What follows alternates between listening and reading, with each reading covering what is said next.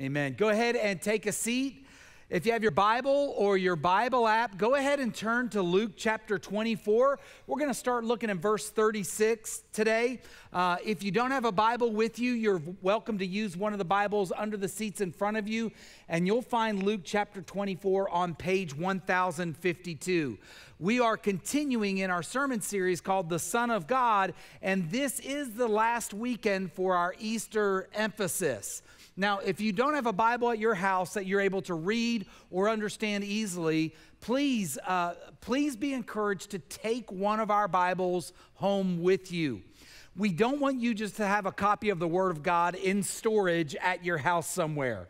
We want you to have a copy of the Word of God that you can read, that you can understand easily, because we believe if we read God's Word and apply His Word, He will truly change our lives. That's what God does. In fact, if you've applied God's Word to your life and you've experienced God changing your life as a direct result of applying His Word to your life, would you raise your hand and let the people around us know? See, that's amazing. That's what, in fact, our mission is here at Calvary. It's to lead people to a life-changing relationship with Jesus. See, we don't want to just see you attend church. We want to see your life radically changed through a relationship with Jesus. And it's been really exciting to see that happen over the last few weeks. The week leading up to Easter, roughly, I think 46, 47 teenagers gave their lives to Jesus. They surrendered their lives to Christ. Then over Easter weekend, that's awesome, we can clap. Then over Easter weekend, I guess if I'm going to say you can clap, I got to give you time to clap. Then over Easter weekend, we saw 16 or 17 people baptized, professing to the world they'd given their life to Jesus and they wanted to be baptized. Then the following week, we saw in our student ministry 7 or 8 baptisms down at the lake. Then Calvary Christian Academy, our Christian school, they're going to have a baptism celebration, and they've got 6 or 7 students lined up for that. It's incredible to see people surrendering their lives to Jesus and then following through with baptism. Now, baptism is a statement to our family, it's a statement to our friends, it's a statement to our community that we really have surrendered our lives to Jesus. And it's the very first step for a follower of Jesus. So, if you've not yet been baptized, but you have surrendered your life to Jesus, what are you waiting for? Why are you hesitant about letting the world know you've surrendered your life to Jesus? You're not embarrassed about it. You're not shy. Could it be possible that the reason you have not yet been baptized is because maybe you're not really sure you surrendered your life to Jesus? Maybe you're not really sure you've experienced a life-changing moment when you gave your life to Jesus. Maybe you're holding back from getting baptized because you're afraid that maybe somehow you're wrong and God is going to be upset with you. Or maybe somehow you're wrong and maybe you'll let people down around you. Maybe you're afraid that you really haven't given up that old life that you once lived because you're experiencing temptation to keep doing some of the same things that you were doing. Maybe you're afraid that somehow you'll get baptized, fall back into your old way of living, and somehow embarrass people around you. Maybe you're not so sure about this changed life after all. Well, the disciples of Jesus kind of felt the same way. They've been through a lot of emotional pain. They've been through a lot of spiritual doubt. They've been through some highs and some lows with Jesus. Before Jesus came along, the disciples of Jesus were living their lives just fine. Now, they weren't disciples at that point. They were anonymous. Nobody knew who they were. They were fishermen. They were tax collectors. They had nothing to do with religiousness or religious leaders. They had jobs. They were under the radar of the religious leaders. They had families. They were okay in life. Then Jesus showed up and said, come follow me. Then their lives were radically changed supernaturally. For some reason, they said, okay. And they left their jobs and they left everything and they began to follow Jesus. Jesus ruined their lives by inviting them to follow him. For the next 3 years, Jesus showed them what was really missing from their lives. He taught them scripture. He taught them God's plan. He talked about grace and mercy and forgiveness. He worked miracles. And Jesus even gave those same disciples the power to work miracles as well. The same power that flowed through Jesus when that woman reached out and touched the hem of his garment, Jesus gave to his disciples. And he said, go out and heal people, cast out diseases and sickness. And those disciples who were just ordinary guys until Jesus showed up, they were walking around town casting out sickness, casting out diseases. These same guys that once cast nets were now casting out sickness. It was an amazing change that they experienced. But that feeling of change disappeared when they saw Jesus murdered by the Jewish leaders and the Roman authorities. They saw Jesus' lifeless body hanging on the cross. With their own eyes, they saw him wrapped in burial cloths. They saw him placed in a tomb and a rock rolled in front of it. And this changed life that they were experiencing. This hope that they had in their lives, this, man, I can't believe we get to do this for our future. This is incredible. All of a sudden, the source of their hope was dead. Everything that they imagined their life was going to be with Jesus was gone. For 3 days they mourned. 3 days they grieved. 3 days they experienced darkness and hopelessness. Then Jesus rose from the dead and their hope sprang back to life. Jesus rose from the dead and they're like, oh man, it's back. We're back on, guys. Jesus is back. That source of our power, source of our hope is here. It's on. And Jesus said, well, I'm only here for a few more days, and then I'm going to leave you again. I'm actually risen from the dead, but I'm going back to my Father. They had hope and then doubt, and then discouragement, and then hope, and then more doubt and discouragement.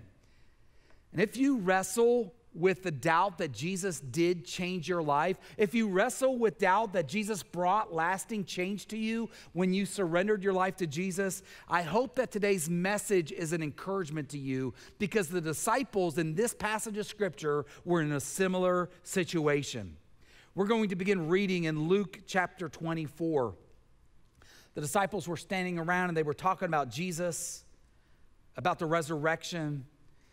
And verse 36, as they were talking about these things, Jesus himself stood among them and said to them, peace to you. But they were startled and frightened and thought they saw a spirit. And he said to them, why are you troubled, and why do doubts arise in your hearts? See my hands and my feet? That is I myself. Touch me and see. For a spirit does not have flesh and bones, as you see that I have. And when he had said this, he showed them his hands and his feet. And while they still disbelieved for joy and were marveling, he said to them, have you anything here to eat? They gave him a piece of broiled fish, and he took it and ate it before them. Then he said to them, these are my words that I spoke to you while I was still with you, that everything written about me in the law of Moses and the prophets and the Psalms must be fulfilled. Then he opened up their minds to understand the Scriptures. And he said to them, thus it is written that the Christ should suffer and on the third day rise from the dead, and that repentance and forgiveness of sins should be proclaimed in his name to all nations, beginning from Jerusalem. You are witnesses of these things. And behold, I am sending the promise of my Father upon you, but stay in the city until you are clothed with power from on high. Then he led them out as far as Bethany, and lifting up his hands, he blessed them. While he blessed them, he parted from them and was carried up into heaven. And they worshiped him and returned to Jerusalem with great joy and were continually in the temple blessing God.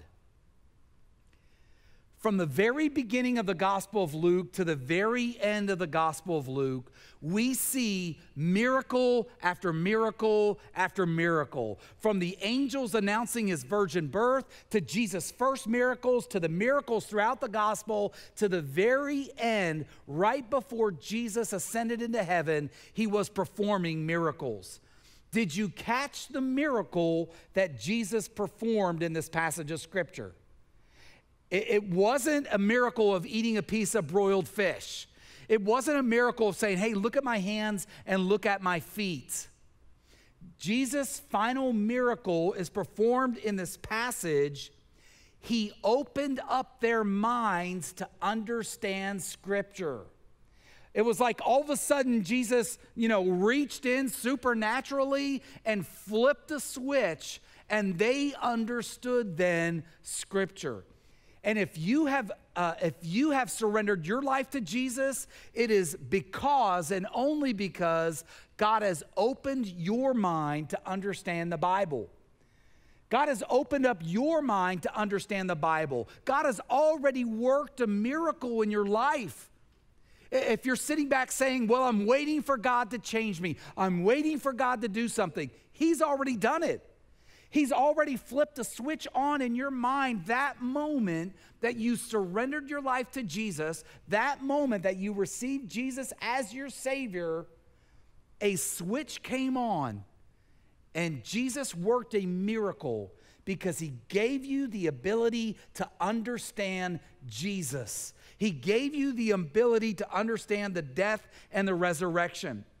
Time and time again throughout Scripture, we see Jesus bringing healing to people who were in need, people who were desperate, people who felt they had no hope. He healed people who were disfigured. To the lame person, He said, stretch out your hand and let me heal it. To the person to the one with a disfigured arm, to the one who was lame, He said, get up, take your mat and go home. To those who were blind, Jesus said, I give you sight. To those with leprosy, He said, I'm healing your body. To those who were deaf, Jesus said, now you can hear. And they could. Miracle after miracle after miracle. And now, in order for Jesus to truly convince His disciples that He was the Savior that the Old Testament prophesied about, Jesus had to do one final miracle, which was to open up their minds. He didn't stand there with His arms crossed and lecture them and try to persuade them of the truth. He didn't yell at them to make them understand. The Bible tells us He opened up their minds to understand the Bible. Now, this is why I think it's crazy. The disciples had once been Jewish boys. And these Jewish boys were required by the Jewish education system to memorize the first 5 books of the Old Testament. That's Genesis, Exodus, Leviticus, Numbers, Deuteronomy. They were required to memorize all 5 books of the Bible before they turned 10 years old. These Jewish disciples already knew the Torah, the first 5 books. They had committed to memory all 80,000 words of those first 5 books. Most likely, these men attended synagogue each and every week. They would show up. The religious leaders would teach them something from the Psalms or something from the Torah. They would teach them something from the Old Testament, explaining Scripture to them. Even though they attended the synagogue for worship and for teaching each and every week, even though they had memorized 80,000 words of hope, even though they spent roughly 3 years with Jesus, listening to His teaching, watching Him perform miracles, even though they themselves worked miracles, it still required Jesus to open up their minds. They were still limited in their understanding of Scripture. They knew that God created them. They knew that Adam and Eve chose to sin. They knew that all descendants of Adam and Eve sinned. They knew they were sinners. There was a time when Peter looked at Jesus and said, "Get away from me. I'm a sinful man." They knew that sin had entered the world. They knew they were sinners. They knew they were separated from God. But they still didn't understand why Jesus died on the cross. They still didn't understand why Jesus rose from the dead until that moment, that instant, when Jesus opened up their minds so that they could understand. They heard, but they didn't understand. They heard, but they truly didn't get it. And if you're a parent, that probably reminds you of your children. I feel like Christy and I spend half our parenting moments saying to our children, "Didn't you hear me? Did you hear what I just said? What did I just say? How many more times do I need to say it?" I feel like that's how much, I feel like we spend 80% of our time trying to remind our kids of something they've already heard, but they didn't apply, or things they've already seen, but they didn't really perceive. And can I tell you, they get it from us. They get it from their parents, and we have it because we're all just designed that way. I mean, it takes a while for us to get it. It's a common problem throughout the history of man. God said to the prophet Ezekiel in Ezekiel 12:2, "Son of man, you live among rebels who have eyes but refuse to see. They have ears, but they refuse to hear, for they are a rebellious people." Now, I grew up Catholic. I knew from an early age that God had created me. I knew from an early age that God had created the world and the galaxies and the stars. I understood that Jesus paid the price for my sin on the cross. I understood that Jesus rose from the dead, but nothing in me changed until God opened up my mind so that I could truly understand how to apply what I knew and surrender my life to Jesus. And if you've surrendered your life to Jesus, it is only because God has opened up your mind to understand the hope that's found inside the Bible. See, that's why you should live with confidence. You don't have to sit around waiting for God to work a miracle in your life to rescue from an addiction.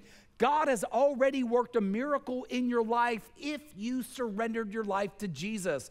God can point to all of his angels and everything in creation. He can point you out and say, they get it.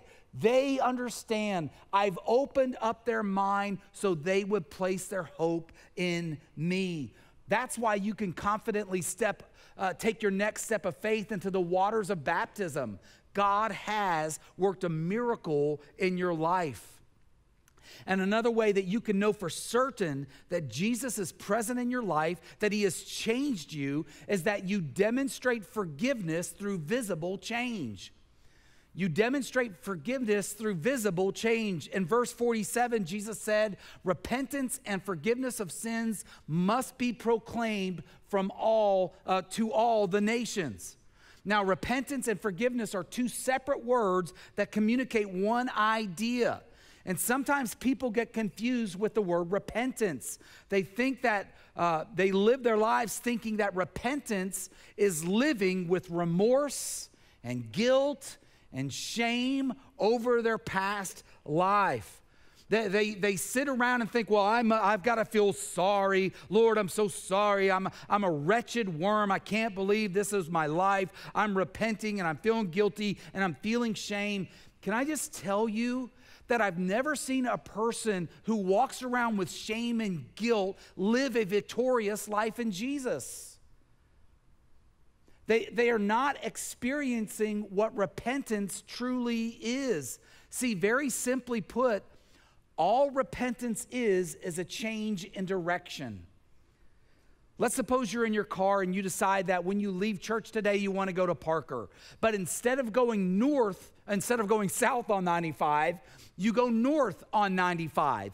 And you go through Lake Havasu City and you hit the other side of town. You're going past Walmart. You're hitting close to I-40. Then you realize, oh, I'm not headed to Parker.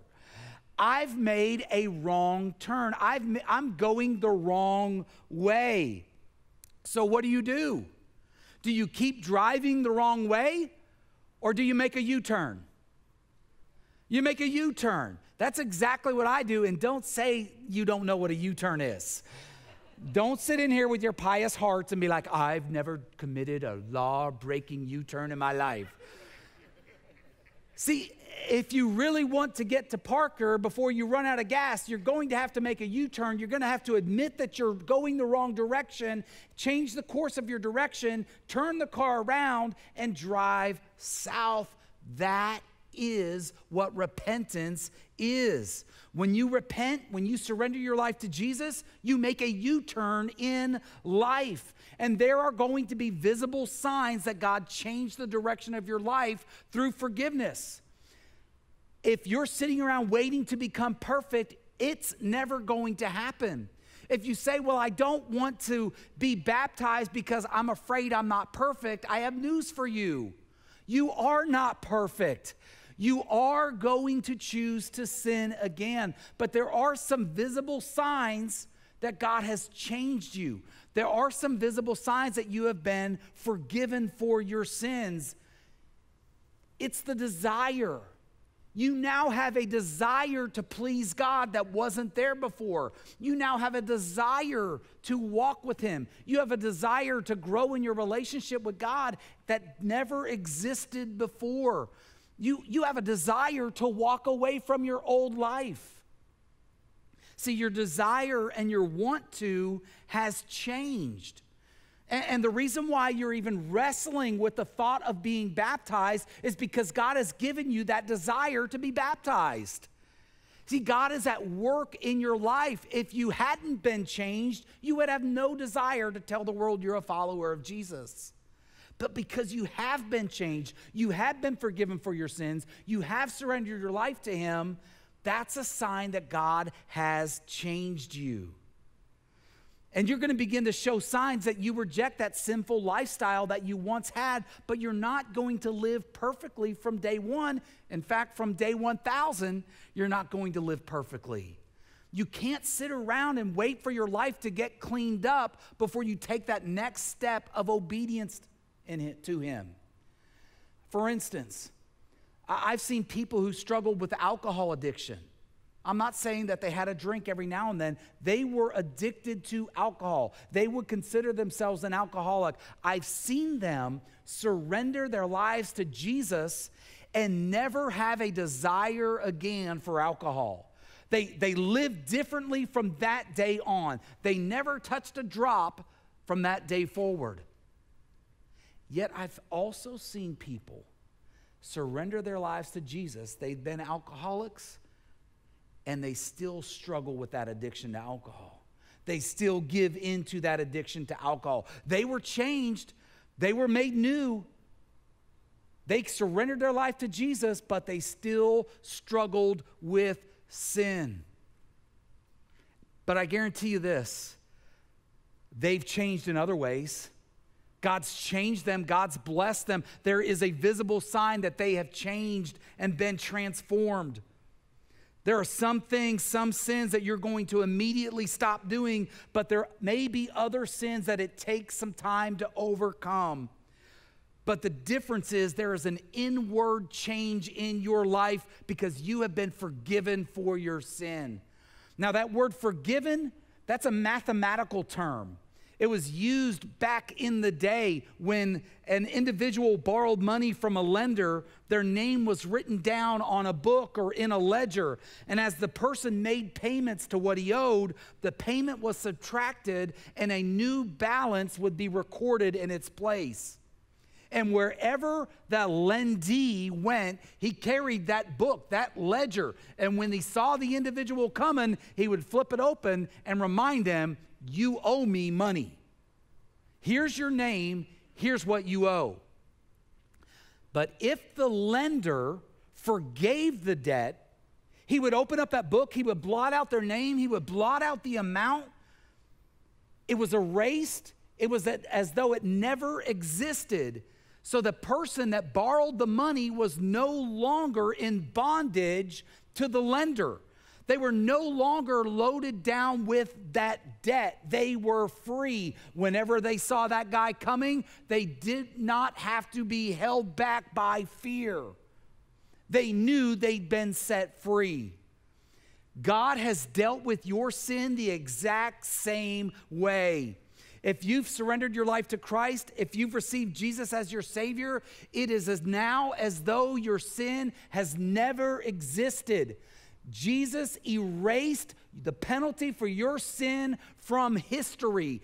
God does not hold it over your head to shame you, to embarrass you, and you should not live bound by guilt and remorse either. You don't need to live loaded down with guilt and the weight of your past. You have been set free.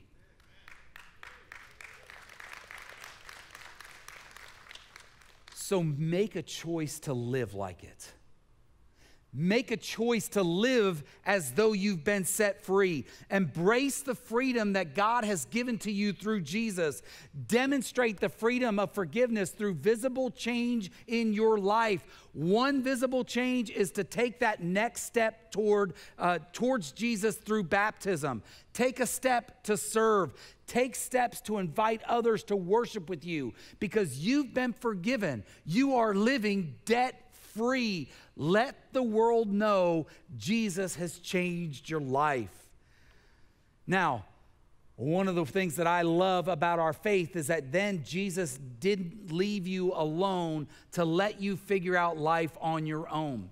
The moment that you surrendered your life to Jesus, the moment you received forgiveness for your sins, you also received the Holy Spirit in your life. You can live with confidence about your next step. Not only has God worked a miracle in your life and He's opened up your mind to understand the Bible, not only do you live with forgiveness and visible signs of change, but you've also received the Holy Spirit in your life. That's the amazing part of our faith journey. Every person who repents and receives forgiveness for their sins also receives the power of the Holy Spirit in their lives. When Jesus was speaking, He said in verse 49 that He was sending the promise of His Father to the disciples and for them to wait in the city until you are clothed with power from on high. Did you hear how Jesus referred to the Holy Spirit? He didn't say a halo is going to surround you. He didn't say there's going to be this nice glow that shows up on your face. He said, go to the city and wait for the power from on high. Everybody say power. Say it like you mean it. Power. Power. Jesus said, wait for the power of the Holy Spirit. Wait for the power, the promise of God. And then later in Acts chapter 2 in verse 2, we see this promise fulfilled. The disciples are gathered together. They're praying together. They're reflecting together. Then suddenly there was a sound from heaven like the roaring of a mighty windstorm, and it filled the house where they were sitting. Then what looked like flames or tongues of fire appeared and settled on each one of them. And everyone present was filled with the Holy Spirit. If you are new to following Jesus, please understand this. God does not live inside this facility. God does not live inside the chairs. God does not live in the drywall. God is not living in the lights or the cushions. God is not living in the foyer drinking coffee and eating cookies during the week. This building is not a temple of God. If you've surrendered your life to Jesus, you are the temple of God. You have the Holy Spirit living inside of you. That's why the Apostle Paul said in Galatians 2:20, I've been crucified with Christ. I no longer live, but Christ lives in me. He said in 1 Corinthians 3:16, do you not know that you are the temple of God and the Spirit of God dwells in you? In 1 Corinthians 2:12, he said, you have not received the spirit of the world, but the Spirit who is from God, so you can know the things that have freely been given to us by God. The change that you have experienced in your life is that God has moved in. Now, scientifically, I don't know how to explain that. But I do know that the moment I surrendered my life to Jesus, I've never been the same. Like I was changed, and it's because the Spirit of God is living in me. The same power that created the galaxies and the cosmos, that created the world, the oceans, the depths of the sea. The same power that uniquely created every living thing. The same power that rose Jesus from the dead, that same power lives in you. That's why you can live your life with confidence. That's why you can live your life walking every step in victory, because God lives in you. Wherever you go, there the Spirit of God is living in you, reminding you of the things that Jesus has taught, reminding you of your hope, and leading you to victory. That's why Galatians 5 says the Holy Spirit produces in our lives love, joy, peace, patience, kindness, goodness, faithfulness, gentleness, self-control. You can't produce that. You can't generate that. The Holy Spirit living in you gives you the ability to love. It gives you the ability, the Holy Spirit gives you the ability to be patient with others and show kindness. When Paul was writing to Timothy, he said in 2 Timothy 1:7, God has not given us a spirit of fear and timidity, but of power, love, and self-discipline. You have nothing to fear about taking that next step of faith, whatever it is. It may be a step of faith to serve. It may be a step of faith to be baptized. Whatever your next step is, that spirit of nervousness that you have is not from God. He's not giving you a spirit of timidity, but He's giving you that same spirit, that power, love, and self-control. So you do have the ability to control those old sinful desires and tell the boy to sit down inside you and tell the man to stand up. You do have the ability to tell the little girl sitting inside you to sit down and tell the woman of God to stand up, because you have the Spirit of God living in you. So whatever your next step is, whether it's baptism, whether it's serving, whether it's a call to surrender your life to full-time ministry, however God is working in your life, you have everything you need. He's opened up your mind. You've been forgiven. You've demonstrated repentance. And you have the Holy Spirit of God living in you. That's how much God's crazy about you. He's giving you everything you need for life and godliness through the knowledge of Him who's called us. Let's pray together. God, thank you for loving us, and thank you for demonstrating your grace to us, and thank you for the power of the Holy Spirit that's now living in our hearts, because when we surrendered our life to you, we received that same Spirit, that same Holy Spirit who's changed our hearts and transformed our lives. So Lord, it's our prayer that today, whatever next step of faith is needed among this group of people today, you would allow them to take that next step, that your Holy Spirit would lead them to be baptized. Your Holy Spirit would lead them to take a next step to serve. Whatever it is, God, we know there's something more to life to do. We know there's something else planned for us, because our future is in you. And you didn't save us for no reason. So Lord, thank you for the purpose that you've given to us. Help us to worship you and live our lives for you. It's in Jesus' name we pray. Amen.